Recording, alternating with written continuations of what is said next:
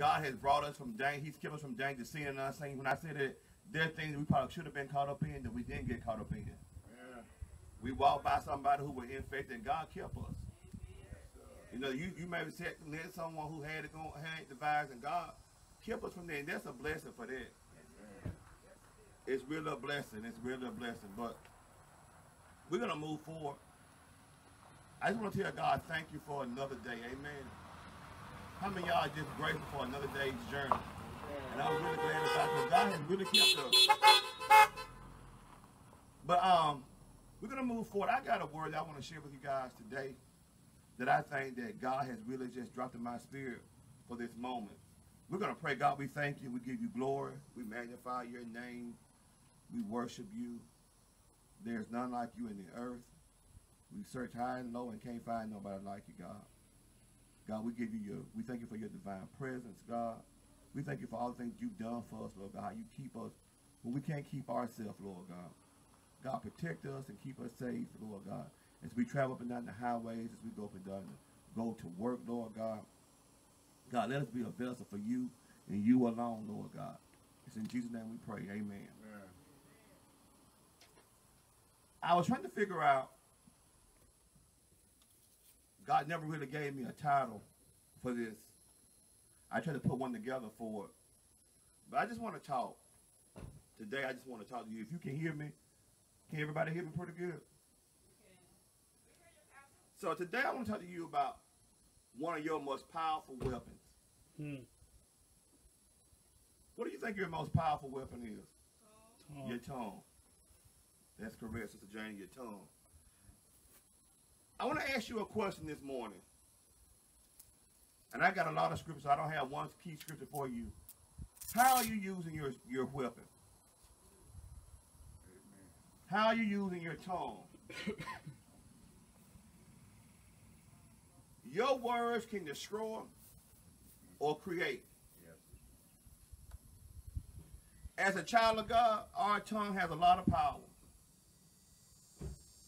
Proverbs confirm this. Proverbs 18 and 21 confirms that. It says this. It says, death and life are in the power of the tongue, and those who love it shall eat its fruit. We can also see in Matthew 18 and 18, I'm going to teach this morning. He says, verily I say unto you, whatsoever you bind on earth shall be bound in heaven. And whatsoever you loose in earth shall be loosed in heaven. These verses both prove how good and how bad our words can be. Your words can frame your world, and your words can tear your world down. The words that you say can speak life over yourself, or the words you say can tear yourself down. Not nobody else. I'm talking about yourself first. There is power and responsibility that is discussed several times in the Bible. I want you to listen to this. Everybody listen to this. In our homes,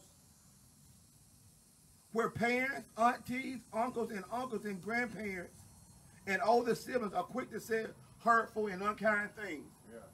Have you ever been at home and you as a parent said some unkind things to your children? Or your spouse said some unkind things to you? Or better yet, your children said some unkind things to their parents? Yes, sir. Or their siblings said unkind things to their siblings. Have you ever seen that? These words are not just thrown out with little or no gratitude for the impact they have on the receiver. Every word that you put out have an impact on the receiver. Yeah. What you mean, Dean? Parents, how can you call your children lazy, silly, crazy, or stupid and expect anything different? Spouses, how can you say to your husband or your wife, you are annoying or irritating and expect him to become your dream partner? Again, I said your words can build you up. Again, I said your words can tear somebody down. Our words have so much power. Our words frame our world. I got a question for you. Ephesians 4 and 29 says, let no corruption come out of your mouth, only such is good for building up, as fit for this occasion, that you may give grace to those that hear. This scripture tells us today, we're reminded the power of tongue can carry, the power we carry in our tongue. How many times do you build up a person or you tear them down. How many times do you believers via Facebook or sitting in the parking lot have used your words to tear somebody down? Yeah. I know I have. You might not be honest and admit it with your own self, but you have too. Right. You said hurtful words to someone and you torn their life down.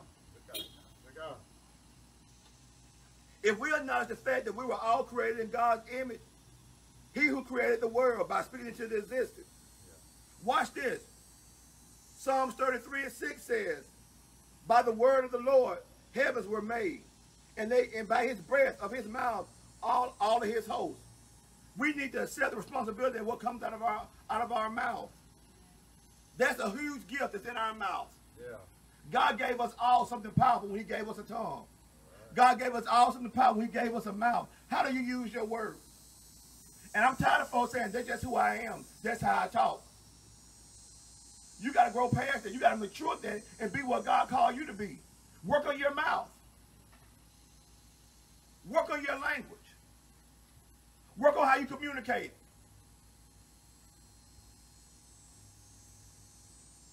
Matthew 12:36 says, I'll tell you one day of the judgment, people will give account for every countless word they said. Write that one down. Samantha, post that one again. Matthew 12:36. He says, I tell you on the day of judgment, people will give account for every careless word they spoke. So every word that you spoke that's careless, you got to give account on the day of judgment. Again, I ask you, how are you using your tongue? Are you using your tongue to build up people, or are you using your tongue to tear down people? But the question again, I ask you, how are you using it?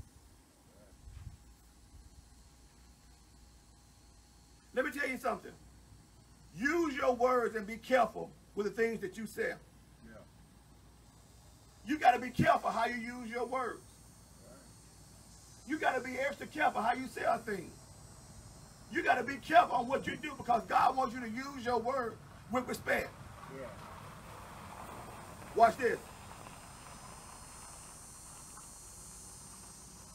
Proverbs 13:3 says, he says, whosoever guard his mouth preserves his life. But who open his lips comes to ruin. In other words, when you just talk, you ruin your life. But those who guard their mouth preserves their life. We got to realize, saints, that we got to understand how we're going to use our mouth. Yeah. How are you going to use your mouth? Watch this. Ephesians 4:29, it says, let no corrupt talking come out your mouth, but only such as good for building up. In other words, we can't just use all kind of language. Let me show you another good one. Y'all might want to write this one down too. Proverbs 18:19. A brother who has been insulted is hard to win back than a wall city. And arguments separate people like bears of a gate. When you insult a man or a woman, it's hard to win their friendship back. I didn't say it. That's what Proverbs said.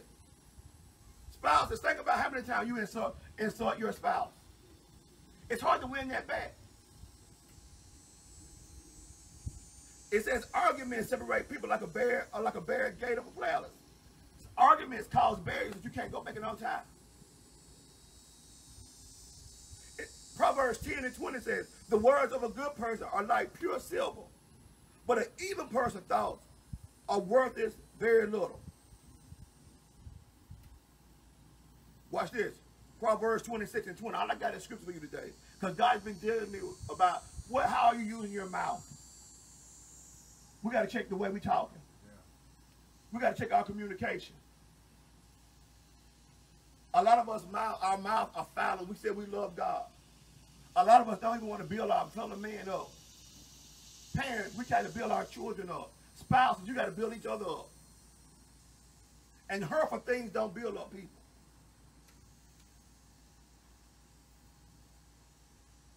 Watch this. 1 Peter 3:9 says, don't repay evil with evil, or insult with insult. On the contrary, repay evil with blessings, because of this you are called to be an inheritance, that you may inherit a blessing.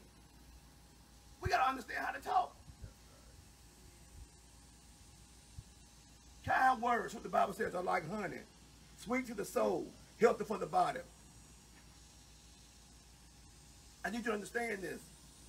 I need you to understand that God wants us to understand. He wants you to know how to communicate. I like this particular scripture. This is one of my favorite scriptures. I want to start back in the book of James. James chapter 3. It says, we put bits into the mouth of a horse to make them obey us. We could turn the whole animal. You could take ships as an example. All that they are so large they are driven by the wind, they are steered by a very small rudder where the pilot wants it to go. Likewise, the tongue is a small part of the body, but it makes great boast. Consider a great fire, a forest is on fire by a small spark. The tongue is also a fire, a world of evil coming apart the many body parts. It corrupts the whole body and sets the course on one's life on fire, and it sets itself on fire by hell. And then go on down to verse 9, it says, but with the tongue we praise our Lord, and with it we curse human beings. We've been made in God's likeness, but out of the mouth come praises and curses. My brothers and sisters, this should not be. Can both fresh water and salt flow from the same spring? My brothers and sisters, can a fig tree bear olive, or can a grape bear figs? Neither can salt spring from fresh water. In other words, are you using your tongue to upbuild people or tear down? I know I ain't gonna get a lot of likes. I know I ain't gonna get a lot of homes, but I'm gonna teach you what God gave me. Our tongues is important. How you say a thing is important. Are you always criticizing people? Are you always talking down to people? Or one day you giving God the praises and the next day you tearing somebody down with your mouth? The Bible said that. It said, that's in James 3. Go back and read it. He says the fresh water and salt water don't come out the same spring, nor does praising and curses. Today, how do you use your most powerful weapon? Are you just using it on Sundays or on Wednesday or whenever you're around the right people, you're giving God praises? And around another set of people, you tearing them down?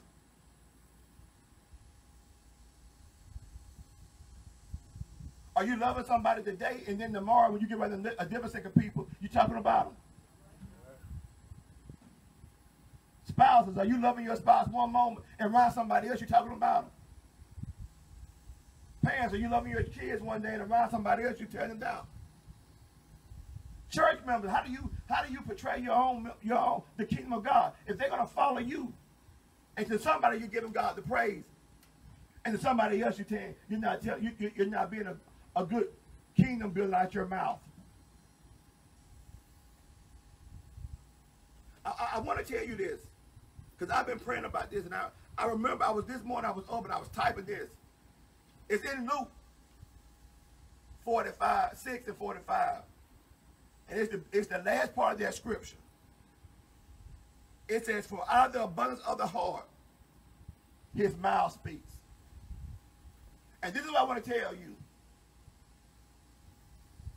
When you're not building somebody up, you tear them down. And how does this tie into that scripture, Pastor? This is how it tie in. Let me tell you how it tie in. Sometimes when we open our mouth, most times, our mouth and heart is tied together. That's what the Bible just said. So what your mouth says is what's really in your heart. You can praise God in front of everybody else. But when your mouth open up, that's what's in your heart. I didn't make that up. When your mouth open up, that's what's in your heart. So I'm going to ask you a question today. What's in your heart? What's in your heart? Are you the one that's going to build the kingdom up? Or are you going to tear it down? And let me tell you something, God watches our responses. He watches how we respond back to people. He watches how we ignore people. He watches how we avoid people, but we love God.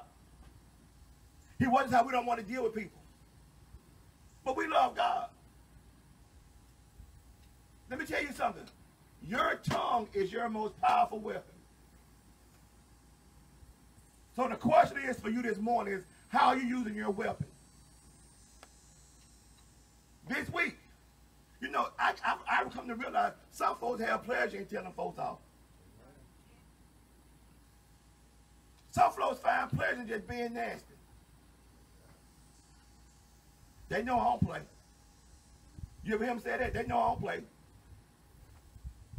But they love God. They love God. So I'm going to ask you the question. How are you using your... This is one of the most powerful... I need to walk around now and I ain't got my headset on. This is one of your most powerful weapons ever. And E.T. did bring it, but I just didn't put it on. This is one of your most powerful weapons. Is your tongue. How are you going to use your tongue? Are you going to use your tongue to give God praises? Are you going to use your tongue to tear down people? Are you going to use your tongue to build up folks?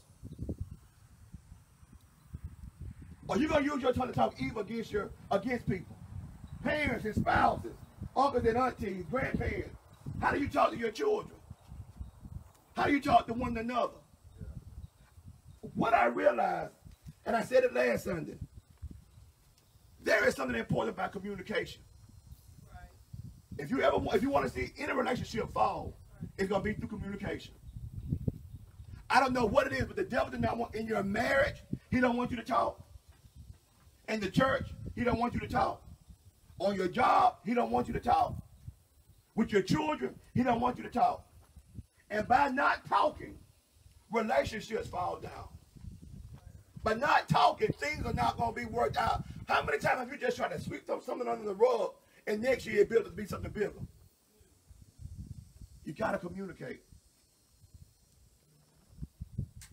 We got to know how to be effective in our communication.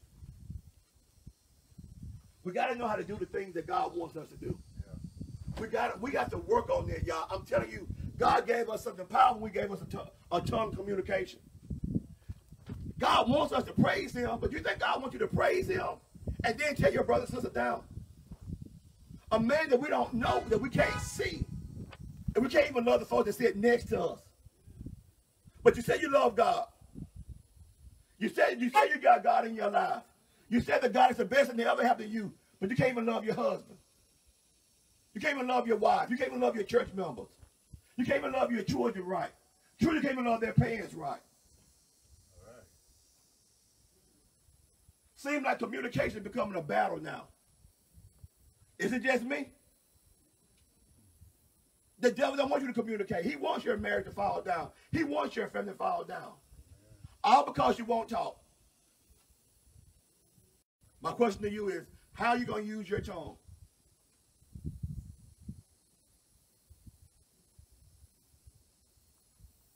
Oh, I like it. It's quiet and it's good. So I love it. I want you to be thinking, how are you going to use your tongue? Right. Tongue for gossip. Do you use your tongue for backbiting? Do you use your tongue to tear up to yeah. But you know what? I find out we're selecting who we want to encourage. We encourage somebody over here, but tear the next person down. Yeah. If you can't say nothing good, just don't say nothing.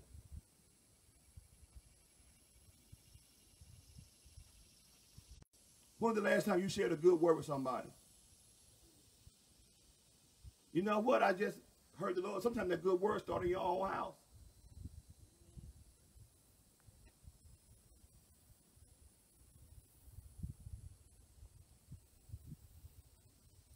Your tongue is so valuable that God created for you to encourage and praise him. He gave us a mouth and the ability to talk, to give him glory and to reverence his name, and to build up our fellow man, to give out instructions. We use it for the exact opposite. We tell everything about what God is doing in our lives. We tell everything about what God, we know anything that's good with God, but anything bad. Ain't it funny how it spreads like wildfire?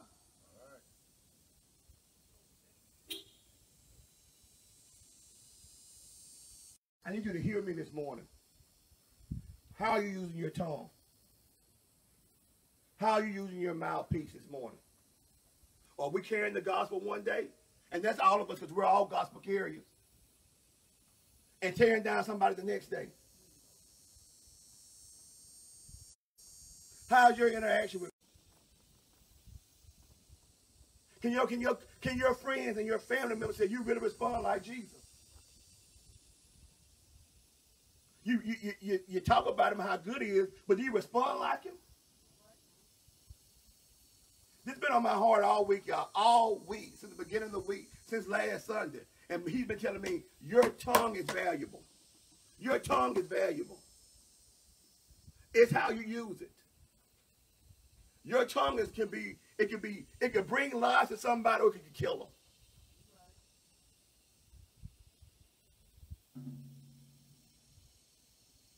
So this morning, I'm going to ask you again. I'm going to challenge you this week. What are you doing with your tongue? We know what the Bible says, put on the whole armor of God, but we got to control our mouth first. Amen. Because you can go. You can talk too much. All right. Our tongue should bring life. Our words should be smooth and like salve.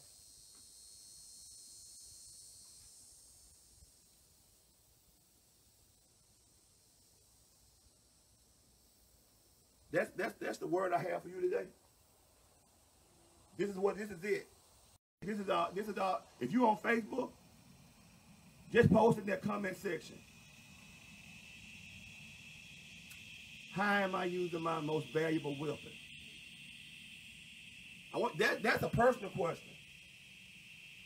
How am I using my most valuable weapon?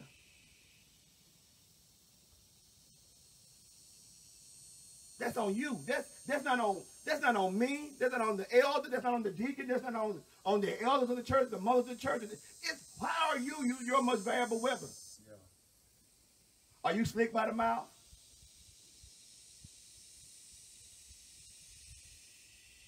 Do you cut them down even though they believe that they walk away from you?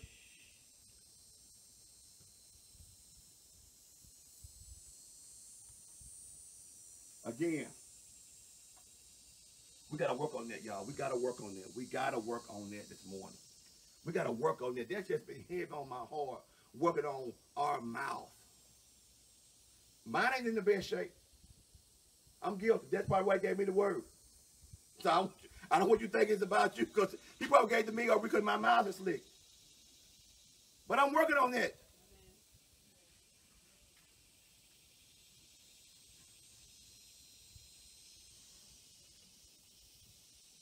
So this is what God is wanting. He is wanting us to say, how do I communicate better?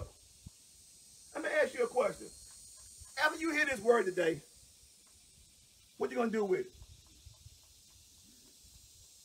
Are you going to really try it? Because let me tell you something, I do understand. When your mouth is slack and you said something, when the person walk off, you know you said something slick. The Holy Spirit should convict you in your heart. You should fix those things. Now that's how you do me, I don't know how you do y'all.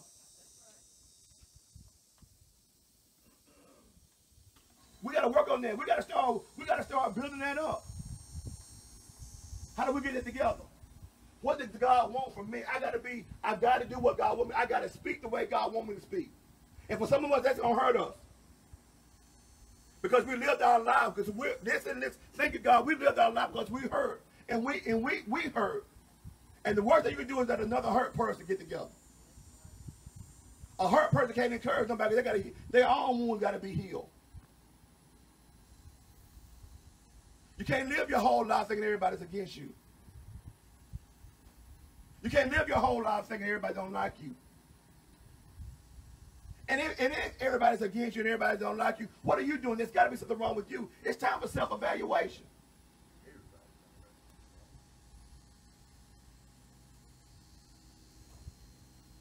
Thank you, God, for that breeze. It feels real good. But God is wanting us to evaluate ourselves and apply this word. Not just today. Go back tomorrow and re-listen to him. He told me, he said, teach the word to the people. They got to hear the word because there is something that carrying that God wants us to hear about the way we communicate. I think that we all can work on that. I think that we all can work on that. I think that we all can make an effort to do something better.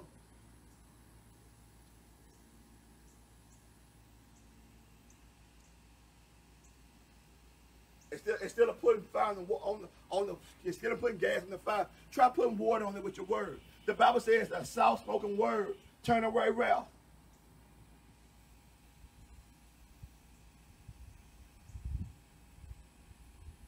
Gentle words. Words. Because I know you can be hurt back. But is that always the right thing to do? I'm preaching to my own self, y'all. I'm preaching to myself. If I had me a horn in front of me, I would honk it just then. Yeah. Well, I like the love because I know I'm preaching to my own self. Sometimes you want to get back in, but that's not. You want to be like Jesus. We want to be like Jesus. We can't be like Jesus, and our tongues and our mouth ain't right. Yes, God is requiring more from us, y'all. These are moments now to grow us up. I don't care what nobody. We all are work in progress. We all are work in progress. Yeah. So, for listening, work with this word. If you're not saved, this is your. And what I want you to understand is that God can change your mouth. That's what the old folks would say.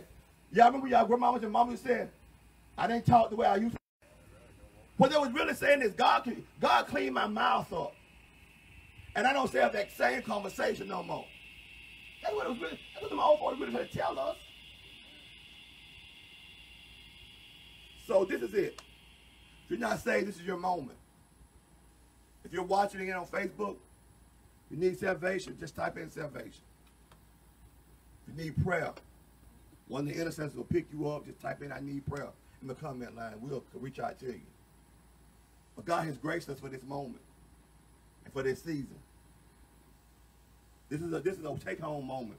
Work on ourselves. Work on your, go back home and polish up your most valuable tool, your tongue. Yeah. Polish it up. Get it ready. Because you gotta know when you leave here, you can hit the road up there. Somebody might call you and challenge the way you're going to respond back to them. Tomorrow at work, somebody might just challenge you. Your family member might just challenge you. You just left church, you talking like that. Because they're going to say it. So how do you respond? Again, we thank you for coming in this morning. If you're on Facebook and you want to sow in, our Cash App tag is MySTBC. Again, that's MySTBC. Check the comment line. You can sow into St. Paul. That's our St. Paul location. And for our Montgomery location, it's MyLHM. And you can sow into the ministry. Again, we thank you for tuning in today. We thank y'all for coming out. We're going to pray, and we're going to get ready to go home. God, we thank you for this day. Thank you for this opportunity, Lord God. We thank you for just your grace and your mercy, Lord God. We thank you for the word, Lord God. I pray that the word is challenge every spirit that's watching to do better in our communication, to do better in our response, Lord God. Their husband and wife can talk better. Their mamas and daughters and fathers and sons can talk better. Their brothers and sisters can talk better. Their grandparents can talk better. Uncles and aunties, co-workers. Just our everyday neighbors, whoever they may be, that we can communicate them with the way you would have us communicate. Lord God, those customers that we interact with every day, Lord God, let us be the light for them. Yeah. We don't need them to be the light for us. Let us be the light for them. Yeah. Let our actions line up to your action, Lord God. And Lord God, we just give you, we love on you, and we thank you. In Jesus' name we pray. Amen. Again, y'all have a good day.